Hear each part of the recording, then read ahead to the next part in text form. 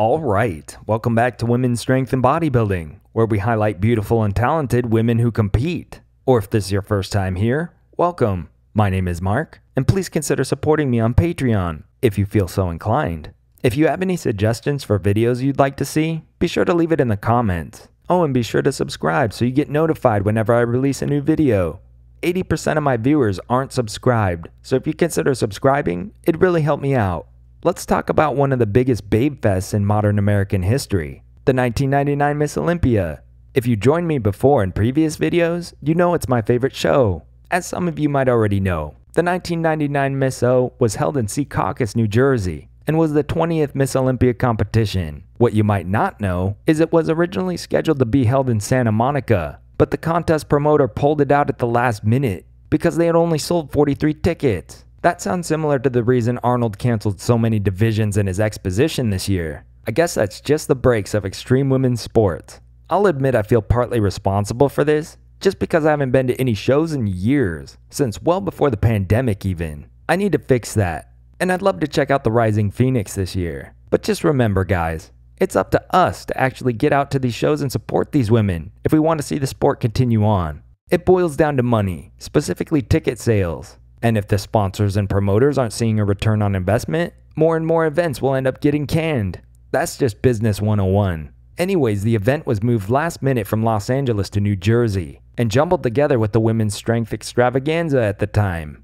It sounds like the promoter was international and wasn't familiar enough with the venues around LA to pick the right one. But that's okay because sponsors like Flex Magazine stepped in at the last minute and made donations of $50,000, which was enough to cover the prize money. What makes this show so special is the all-star cast, and the size of the women. Kim Shizevsky's appearance here was insane. Clocking in at 162 pounds, she's one of my all-time faves. I already made a separate video about Kim, so be sure to check it out.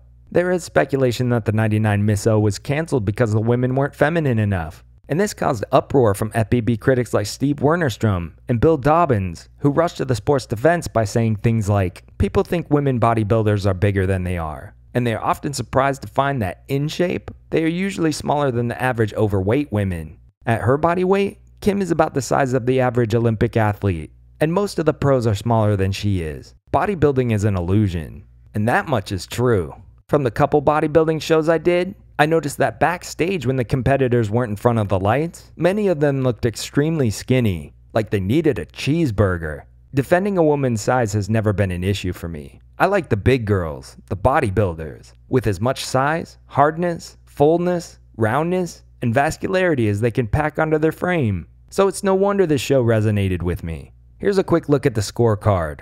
Just remember that the lower the overall score, the better the placing. I know I've said this before, but Valentina Shapiga, dead last, 160 points less than Kim Shizevsky in first with 20 points? That is brutal. My only thought is Valentina must have leaned too much into bringing a slender and feminine look. Either that or she might have been injured.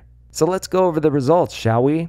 In first place was Kim Shizevsky, weighing 162 pounds. This show was her 6th Olympia appearance, and she won $25,000 in prize money. In second was Vicky Gates, weighing at almost 20 pounds less than Kim at 145 pounds. This show was her 4th Olympia appearance, and she won $10,000 in prize money. In third was Laura Craval, weighing in at 141 pounds. This was her 12th Miss Olympia, and she won $7,000 in prize money. In fourth place was Iris Kyle. Be sure to watch the videos I did on Iris. She was up and coming here, and this was her first Olympia. She weighed in at 155 pounds and took home $4,000 in prize money. In fifth place was the gigantic Lessa Lewis, who, at 190 pounds, was the heaviest competitor by 10 pounds. It was her 3rd Miss Olympia, and she won $3,000 in prize money. Hard to believe the biggest competitor didn't win. It sounds like the judges thought she was just too big, which is a shame. In sixth was Tazzy Colum, weighing in at 172 pounds. This was her 2nd Olympia, and she took home $1,000 in prize money. In seventh was Andrula Blanchette. She weighed in at 140 pounds, and this was her 3rd Miss Olympia. In eighth was another one of my faves, Laura Benetti. Laura weighed 150 pounds, and this was her 5th Olympia. In ninth was the exquisite Brenda Raganat. She's definitely crush-worthy. Weighing in at 180 pounds, this was her 1st Olympia. In 10th was Yaxani Urikin. weighing in at 180 pounds. This was her second Olympia. In 11th was Gail Moore, who was the lightest competitor at the show at 135 pounds. This was her third Olympia. And in 12th we have Valentina Shapiga, and it was her second Olympia. How crazy is it that Vicky Gates took second, displacing other competitors like Lessa Lewis and Brenda Raganot, who were 35 to 45 pounds heavier. Well, now you know a little bit more about the 99 Miss Olympia, and what makes it my fave. In closing, I think this shows us that we all need to do a better job of supporting these women. So if you have some extra time and money, try to buy some tickets and get out there and see them in person, or on pay-per-view. That wraps it up. Please like the video if you love the 99 Miss Olympia too. You can support what I do on Patreon. Here's the link. Don't forget to subscribe for more great women's strength and bodybuilding content. Thanks for watching.